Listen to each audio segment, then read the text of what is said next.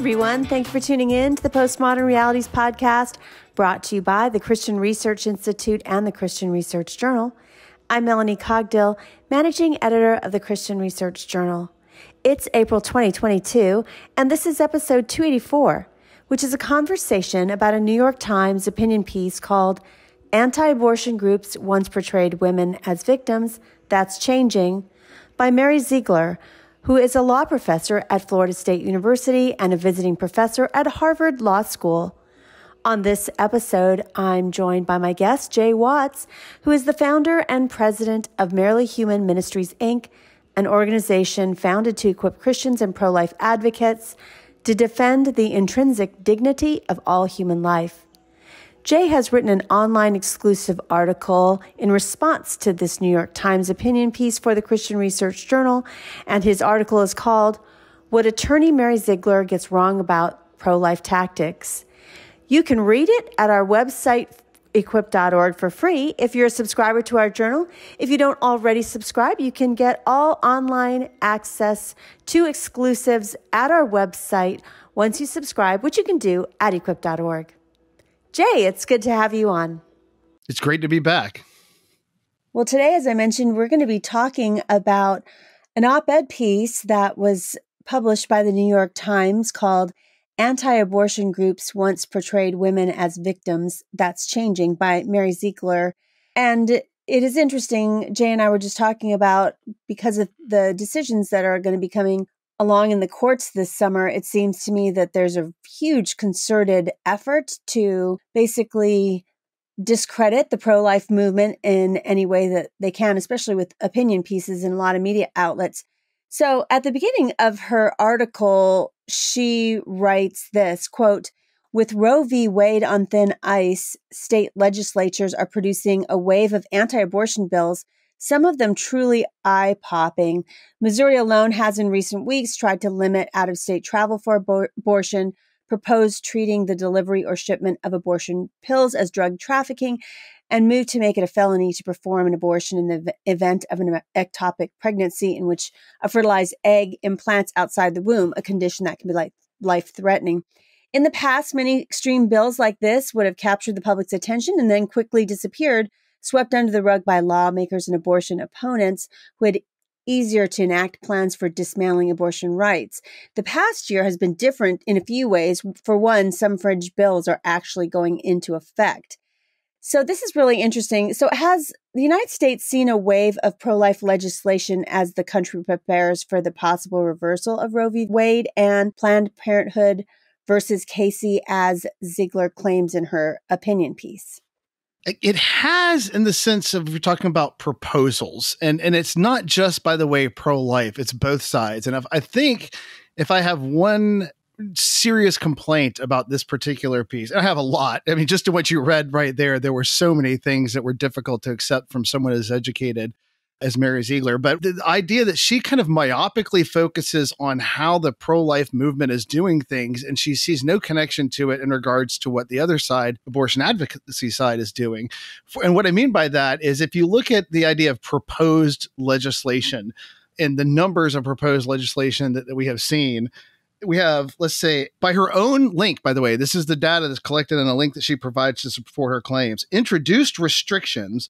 There have been 529 in 41 states. So that is a lot. That is a lot of introduced restrictions. Now, the number of those restrictions that passed one chamber in the state where they were introduced goes down to 48 in just 13 states. If you go to what's actually been enacted, we go all the way down to 9 in 5 states. So the idea that a lot of people are introducing bills into state houses and states, that's true. That the idea that this is a sweeping thing that's happening and being enacted, that is not true. And to get the other side of that, by the way, the people who tracked this and the Guttmacher Institute posted this total number of bills that were introduced relating to this under two categories, one which we would call proactive measures, which they endorse, and one which they would call restrictive. Remember, I said 529 restrictive measures have been introduced. 1,355 proactive measures have been introduced. So this isn't the case where pro-life legislation is sweeping the nation or restrictive measures are sweeping the nation. what you're seeing is what you mentioned a second ago. This idea that as we get closer to Dobbs versus Jackson decision coming down, everybody on both sides is doing everything they can to create a state environment that will take effect the second that national decision has been made. So they're not scrambling to do things after the fact. Is it true, as Ziegler claims, that, for example, the state of Missouri moved to make it a felony to perform an abortion in the event of an ectopic pregnancy, which she notes that it can be a potentially life-threatening medical condition for women? So that sounds rather draconian. Is that true? Yeah, it would be horrible if it were true. It would be a terrible thing if it were actually true. And the evidence that is often offered in these, I cannot encourage people enough to follow links in all of these things that are offered. They link to the measure itself when you read it, and it does have strange wording that is difficult to parse through. So I went for further evidence from their side to find out where they were getting the idea of what this was. And I went to a bunch of tweets that had been sent out saying this was happening, immediately responding to the tweets were people from Missouri clarifying that this is not saying that if you treat a tubal ectopic pregnancy, you will be prosecuted as a felony for illegal abortion. This is aimed specifically at pharmacies that are providing RU46 or the abortion regimen through medicine. And what they're trying to target in this isn't tubal ectopic pregnancy treatment as a whole, but in the case where telemedicine measures or just mailing measures are used for people to receive abortion medicine through the mail, and no effort has been made by any medical doctor to examine the woman, and she has a tubal ectopic pregnancy, which increases risk when they use of damage to the woman in this particular case. If a woman is harmed in this instance and you provided her with the abortion medicine without determining whether she had an ectopic pregnancy or not, then the pharmacy or those who provided the medicine are in trouble. It's not the treatment of tubal ectopic pregnancies, which, by the way, when you talk to OBGYNs, pro-life OBGYNs, they say that's not an abortion. We don't talk about tubal ectopic pregnancy treatment as an abortion. This is saving life where we can save life. And this has been, there's a long history of discussion about how we philosophically parse through this. But this particular measure is aimed at those people that would provide medicine without determining the medical condition of the woman they're giving it to. And then that woman is hurt through this process. So that's why I think it's sloppy and dangerous, right? I mean, it's sloppy in the way that they go about sharing that information. And I think dangerous because that she's a lawyer. Even if she were sloppy enough to believe that that was what the law was doing, the fact that the representative who put that law forward has already publicly said immediately when those criticisms came out, Representative Brian Seitz, that he is amending the language to clarify what's actually happening. That ought to prevent them from continuing to print this particular misunderstanding or lie, whichever way you want to look at it. Well, it's very interesting when you read this article, and I will quote from it again before I ask you the next question, because like I said, it really paints the pro-life movement as rather devious. Okay, so she writes this, quote, "Some of this new crop of bills reflect a change in how the anti-abortion movement portrays such women, depicting them as serious criminals rather than innocent victims of the, quote, abortion industry, end quote, as was common in the past. That rhetorical and legal shift sends a powerful message about who is likely to face criminal punishment when Roe is dismantled, as it is expected to be this summer," end quote. So do some of these bills actually treat women seeking abortions as serious criminals, as Ziegler states? Because that is quite a charge to say that. Yeah. Now, again, the idea of some and the bills proposed, remember the number of bills that were 529 in 41 states. There are people within and some of them will, by the way, if you're talking about like the group that called themselves abortion abolitionists, they reject the idea of being pro-life at all. So let's give them their own category because they say they're not pro-lifers. Abortion abolitionists are very passionate about language that says that a woman who gets an abortion has committed murder and that she ought to be prosecuted. And oftentimes they can influence legislators, particular legislators, specific people to put forth that legislation on the floor. It doesn't get very far, But sure, those proposals have been made. This is not a large part of the movement. As a matter of fact, I said they don't even count themselves as what they would consider pro-life. And then there's other people that are sympathetic to that view who would count themselves as pro-life, who do fall into that category, but overwhelmingly, no. I mean, they sure there's going to be some proposed. There have been some proposed that have some frightening language in it, but those don't get anywhere. And they're not a part of the 48 and 13 states that got through one house. And they're certainly never going to be a part of the 9 that were enacted. And so when you say some, right, there's some trickiness there to that, because some can mean one. So there isn't a broad movement to paint the women who are getting abortions as murderers and to prosecute them as such. There are people out there, and so some is accurate to that sense, but not something that's ever going to get into law anywhere as far as we can see at this point. We are running a brand new giveaway for our listeners, and this giveaway ends June 30th, 2022. And this giveaway is, of course, for a free subscription to the Christian Research Journal anywhere in the world. And in addition, if you live in the United States, if you win this giveaway, you will get these additional swag bonuses of 4 different books. The first one is called Doubts About Darwin. The second and third one are actual hardcover books of the best of the Christian Research Journal. One is called What is Truth? The other one is called Whose Ethics, Whose Morals? And just kind of classic apologetics articles from our archives. And then the final one is called Cultural Apologetics, Renewing the Christian Voice, Conscience, and Imagination in a Disenchanted World by Paul Gould. And of course, as you know, in the Postmodern Realities podcast, we do cover a bunch of cultural apologetics. So that will be a great equipping book. And so here's how you enter. In order to enter, you just go on to Apple Podcasts. I know it takes a moment to just sign in there, but you give us a written review. It can be really short, just one sentence, 1 or 2 sentences, just a few words about why you like to listen to this podcast. And that enters you in because we'll do a drawing from all of the names or handles that are on there. And anyone that's been entering from the beginning of this contest through June 30th will receive 1 entry, and we will spin the wheel and someone will win this prize. So please do go on there, because as you do so and you write us a review, it's a way in which you can help other people who have the similar interest of you in cultural apologetics and apologetics to find this podcast. Now, of course, we're always grateful for the other ways you help us, which is just get the word out there. Simply tell a friend about this podcast, or share one of your favorite episodes on your social media accounts, or email it to a friend, or however you want to get it out there. We just really appreciate your partnership with us. The other thing is, of course, we'd love for you to subscribe to our journal. We are continuing to try to grow our subscription base.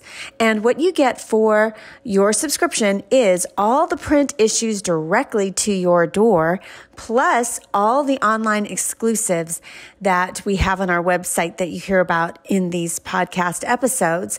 So give us a subscription would be great. Also as a gift to a friend if you already subscribe, or if a subscription is not in your budget right now, please, we would ask that you consider giving us a tip. I mean, $3 or $5, giving up one of your favorite coffees for the week at your favorite coffee shop and giving us a tip to help us bring you this content. So thank you. Ziegler is also claiming that the motivation, for the original shift in tone is really a way for the pro-life movement to deal with this image crisis that's been created because of violence against abortion providers and clinic blockades. And so do you think that's accurate on her part? Yeah, she's pointing back into the late 90s, right, where we had this rush, like thinking back to the Olympics, the 96 Olympics here in Atlanta, where I live, and Eric Rudolph and the things that he had done, not just in the Olympics, but against abortion clinics, and obviously the murder of abortionists, and then the Operation Rescue movement that would provide blockades. And she was saying that the shift was because, as if this were some appeal to a firm somewhere to talk about what can we do to market ourselves better. And they said, you have an image problem that has been born out of the people seeing you as violent and blockading and aggressive. And so you need to change how you talk about it. That's not really how it went down. To some degree it is, but what happened was, and she actually links in her story an article or an essay that was written by Dr. John Wilkie and his wife, Barbara, originally entitled We Can Love Them Both, I believe.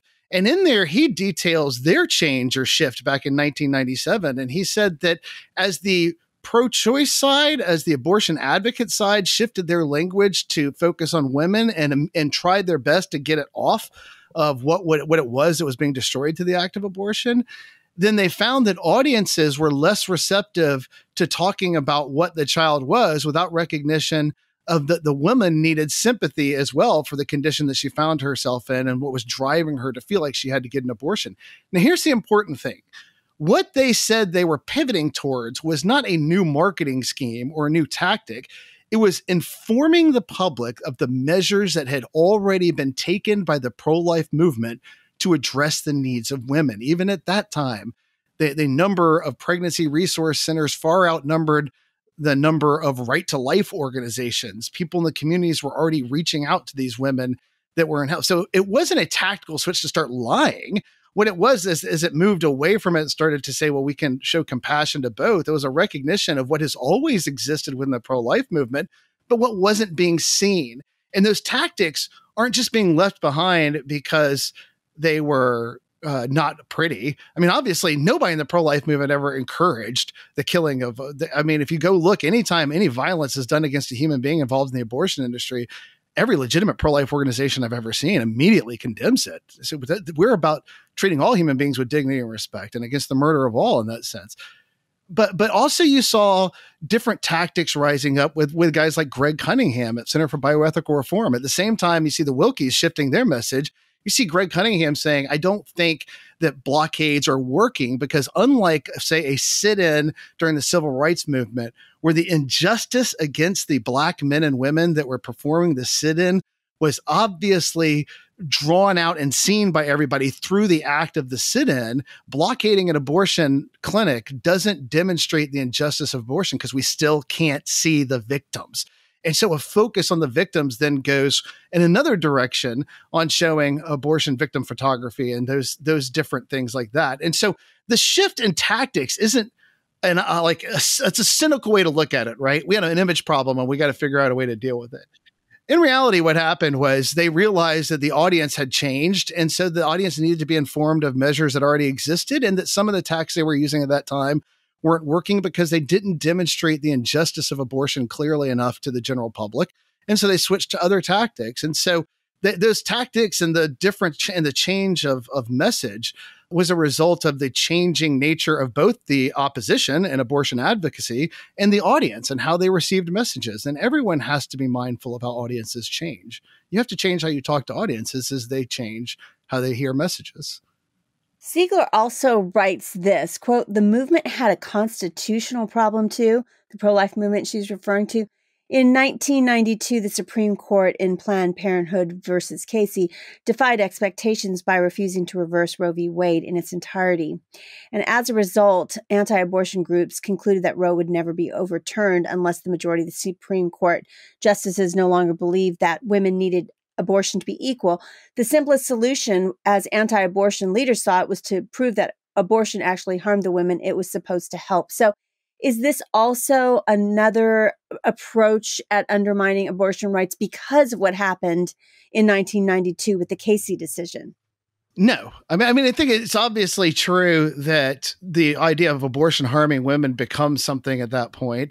But it's a cynical approach to believe that it was it was an approach that was designed because we had a constitutional problem. I mean, to some degree or another, some part of that play comes into play, but that comes more as we start to doubt the ability of the court. Because remember, the 92 court was supposed to have been stacked with people that were put into office or put into the court by Reagan and Bush that were going to do this job for us. They were conservatives that were committed to this principle, and they were going to overturn Roe v. Wade. And when they didn't, it called into question the tactic of trying to stack the court with conservative justices.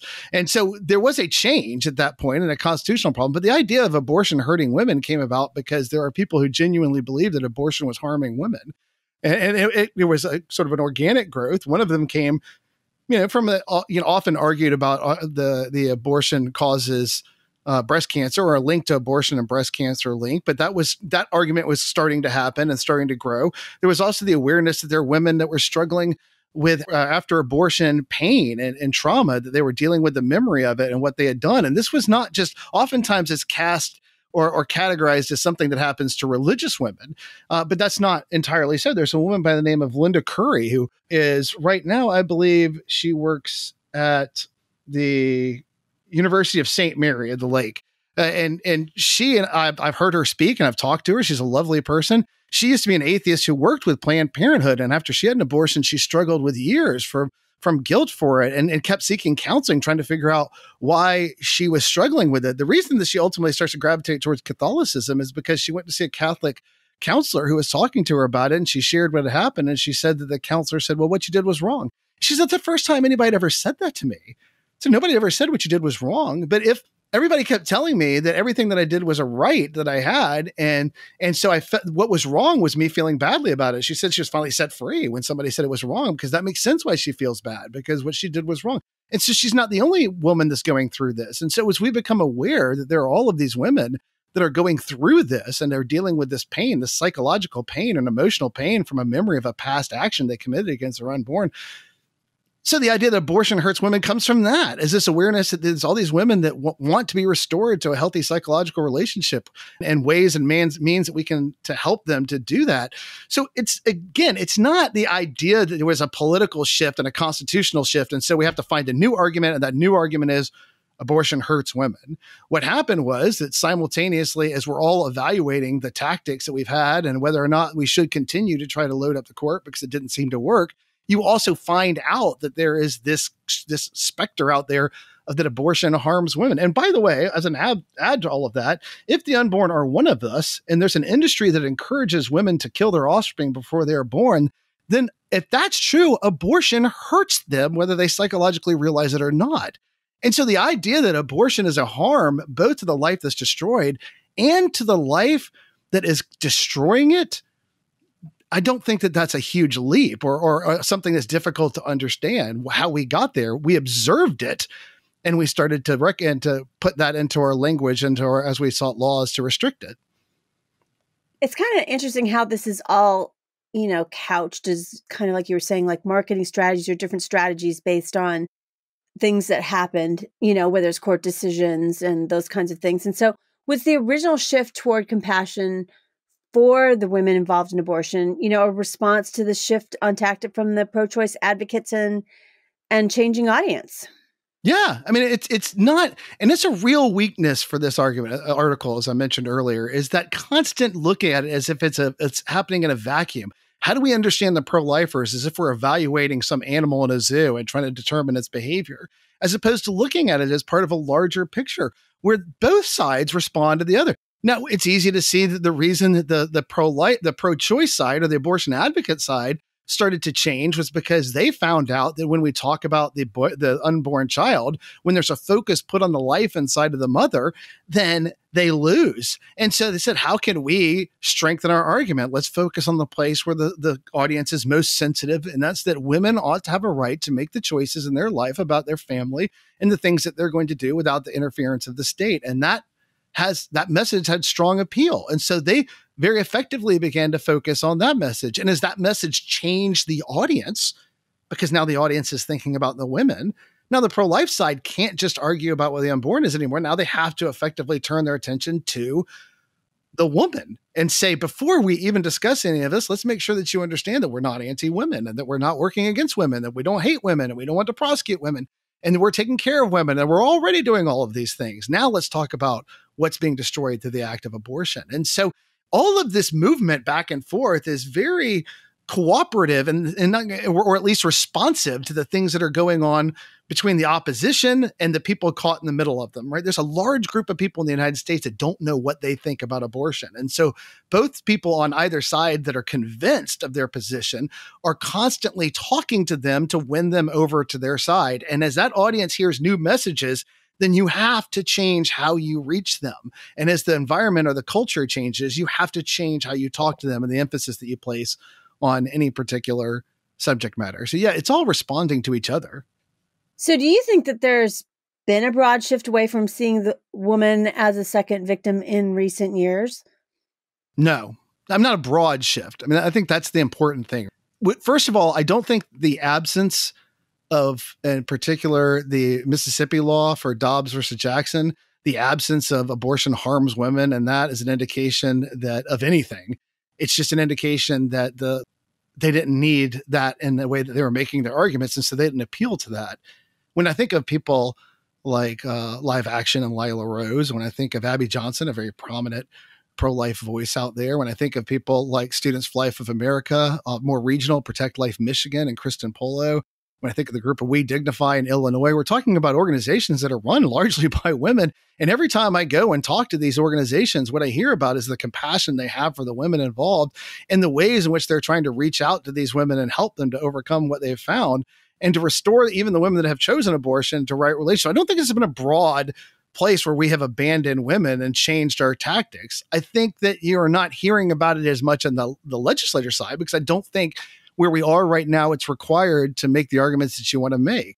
And largely because I think that it probably didn't work as well on that side. So does the pro-life movement now marginalize women and see them as enemies that have had abortions? No, they're still doing everything they've always done. There's still pregnancy resource centers in almost every community in the United States that'll welcome in women who have had abortions and help them deal with the pain. If they're dealing with that sort of psychological or emotional pain, they'll help them to process it and deal with it. We still have massive, popular, influential organizations that a core part of what they're doing is helping women, both women who are thinking about abortion and women who have had abortions. What we're not doing is talking about it in the law as much anymore because it didn't work. It didn't get to where people wanted to get to. So as we've talked about before, responsive to what the audience is looking at. If your audience is the courts, how do you craft your argument in a way that the court will accept? If it didn't accept one, you craft it now in a new way. It doesn't mean any enmity is building between the pro-life side and the women that are getting abortions, although there are aspects of the pro-life movement or the abolitionist movement that will feel that. But it just means that it's just not working legally, so no reason to talk about it there. So is any of this, again, like a response to changing tactics from abortion advocates? I mean, they're saying that the tactics are being changed, but have they been changing their tactics? Yes, that's a great point. They have changed again, right? So let's go back to 1992, way back, for those of us who are older. It doesn't feel as way back, but way back, when President Clinton, then candidate Clinton, is talking about abortion being safe, legal, and rare. This idea of expressing regret over the idea that abortion exists, but it's necessary to protect the freedoms of women to make decisions for themselves. And so I'm personally opposed to the idea of abortion, but I'm also personally opposed to restricting abortion and restricting the freedoms of other people. That dominates all the way through, by the way, when then candidate Hillary Clinton is saying the same thing in 2008. Safe, legal, rare.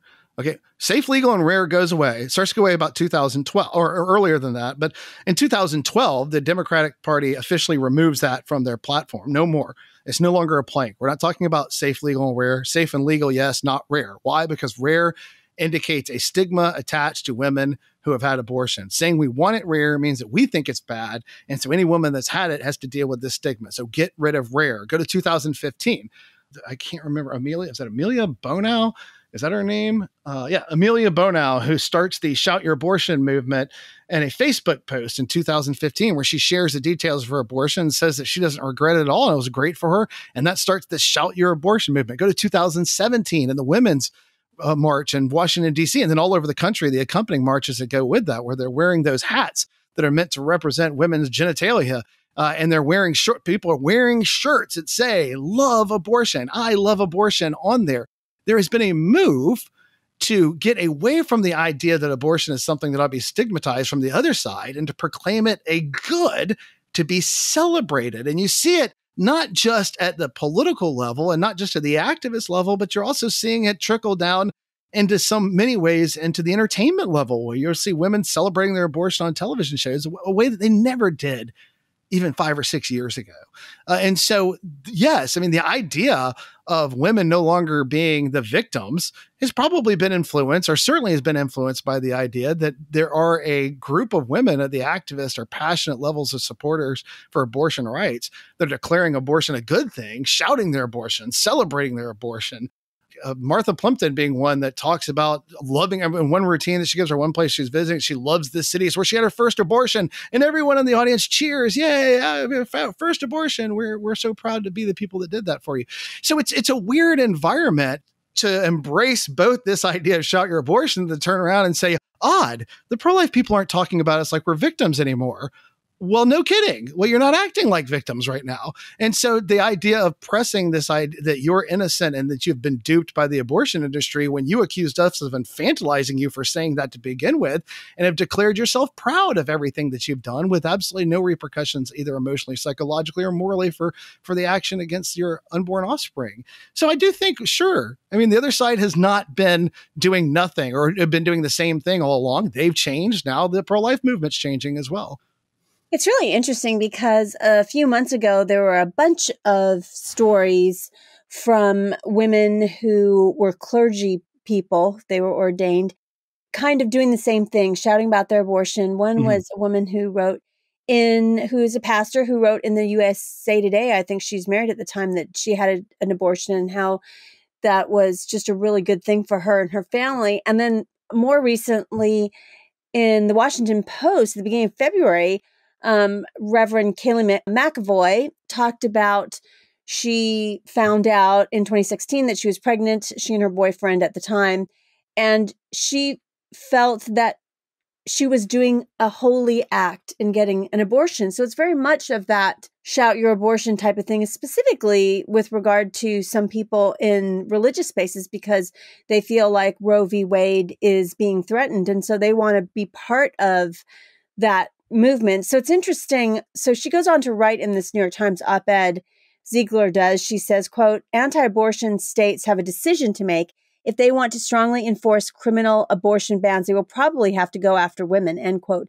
So is there any possibility that, some of the decisions that are going to happen this summer are going to build towards an aggressive prosecution of women getting abortions themselves? And maybe that's partially what's behind this shout your abortion or celebrate your abortion, just to see, kind of the face behind all the women getting abortions. They're just like you.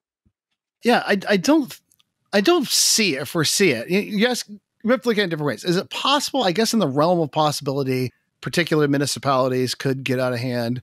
I don't see it happening though, because it's never happened. And when you look at history, as far as the way that it was prosecuted in the United States, if you read Joseph Delapino's Dispelling the Myths of Abortion History, which is a massive book, and only somebody that's passionately interested in the subject matter would want to read that book.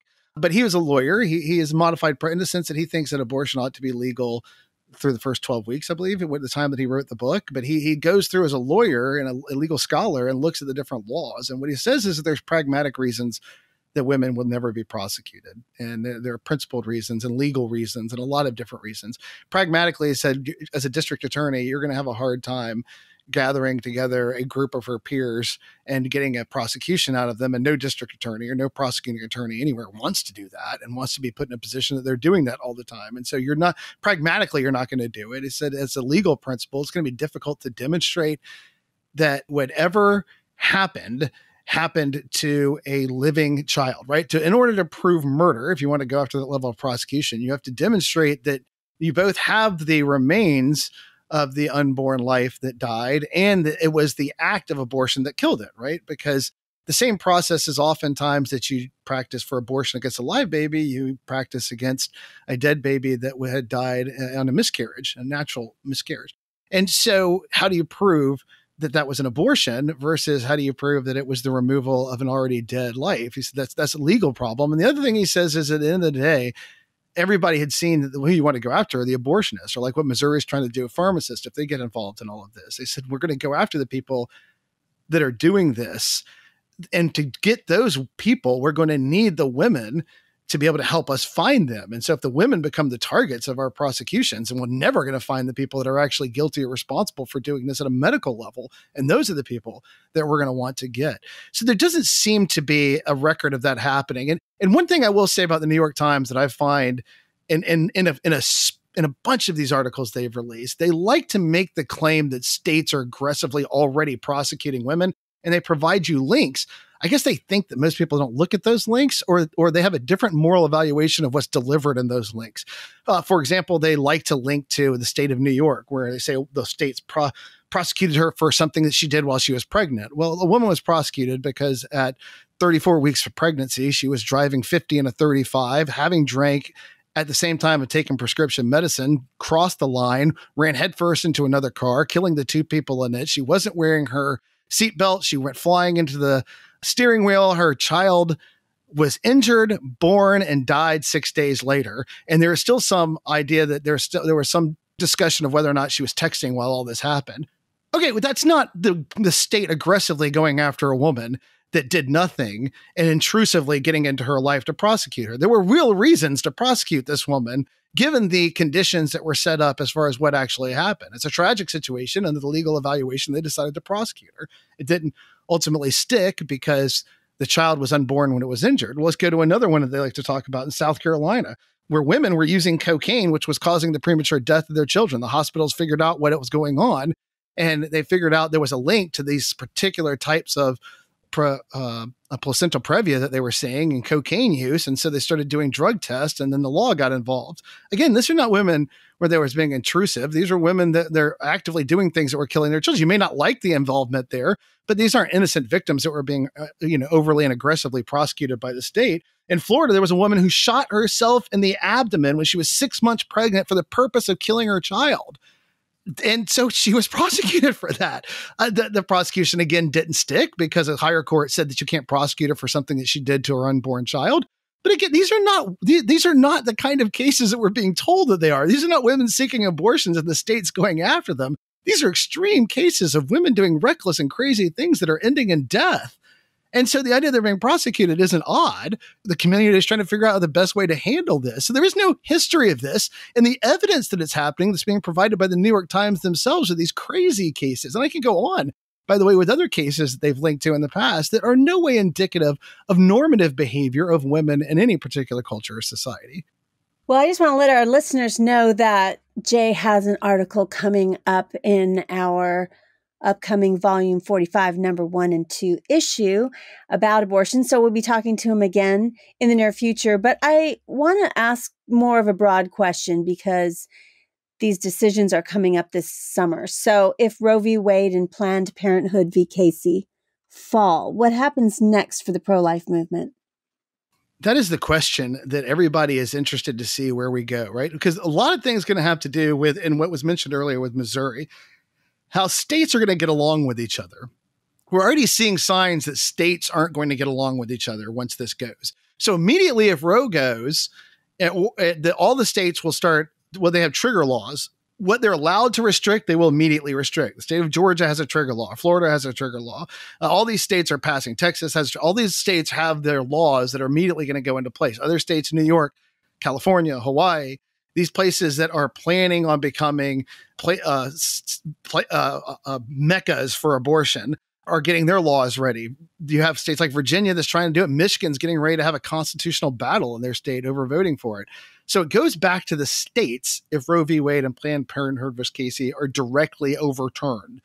And then it becomes a state battle. Why this becomes interesting is that for the first time in my life that I can remember, we live in a world where conversations about abortion matter on a local level, that influencing your neighbor may influence your community, which may influence the laws in your area about how we're going to treat and approach abortion. And I think that you're about to see, obviously, massive money poured into states. In Georgia and Texas, we're already seeing it, right? The Democratic Party is pouring tons of money into our states to try to turn them blue in advance of the things that we're seeing so that they can stem the tide of Georgia losing the rights to abortion or Texas losing or regaining it in Texas the way they feel like they've lost it there. And the most important thing as far as all that would be that we have an active voice now in being able to make things happen in our community. And the most unknown thing is going to be how are states going to get along and what's going to happen between them. How will states feel about California trying to interfere with their abortion. Gavin Newsom has already said, we are your abortion destination. We're going to pay for you to come to our state to get abortions. This is the kind of thing Missouri is already looking forward to and saying, we don't want you paying for our people to leave our state and go to your state to get abortions. They're trying to say, we will ship abortion medicine into your state. So how are states going to deal with each other? How are they going to get along? That's the question. The local government, you can already look and see what's going to happen. You either live in a red state or abortion friendly state or abortion state that wants to restrict abortion. You can see that. If you're living in a battleground state, things are going to get ugly where you are as far as elections and laws. But all this means local government's going to matter in a way that it hasn't for decades on this issue. And that to me is fairly exciting. The idea of how the states are going to sort this out and what the national government and the laws that they're in are going to say about how we deal with each other, that's going to be a fascinating turn as well, because right now the trend is hostility between states, open hostility and irritation with the leadership between the states that disagree on this issue. Well, on a much lighter note, I finally have a fun rapid fire question for Jay. We do these so that listeners can get to know our authors a little bit better. Well, we just celebrated Easter. So does your family have any specific Easter celebration traditions or meals?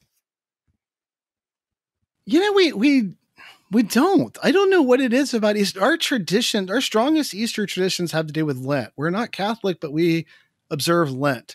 And so I'd say the strongest Easter traditions that we have to do with the build up to Easter. My family and my kids are very serious about that. I think we probably we had an Easter egg hunt we used to do with my wife's parents, where my wife's parents would hide eggs, plastic eggs, and all of them had change in them. And so the kids, even when they're in college, are running out there finding eggs full of change, and whatever reason, they just love that. But they're older now and they don't have the home that they used to have, and COVID changed a lot of things. And so I would have to say at this point, no. Outside of the preparation for Easter, we have a lot of traditions. Easter Sunday, we sort of wing it. I mean, for us, it's just, let's be together. Well, thanks, Jay, for being a guest again on the Postmodern Realities podcast. Thank you so much for having me on. It's always a pleasure. You've been listening to episode 284 of the Postmodern Realities podcast. Today's guest was Jay Watts, who is the founder and president of Merely Human Ministries, Inc. Jay has written an online exclusive article for the Christian Research Journal, rebutting a recent piece in the New York Times, and his article is called What Attorney Mary Zigler Gets Wrong About Pro-Life Tactics, and our subscribers can read it for free at our website, equip.org. Now, if you don't currently subscribe and you would like to get access to all of our online exclusives, like this article by Jay, please go to our website, equip.org, to subscribe.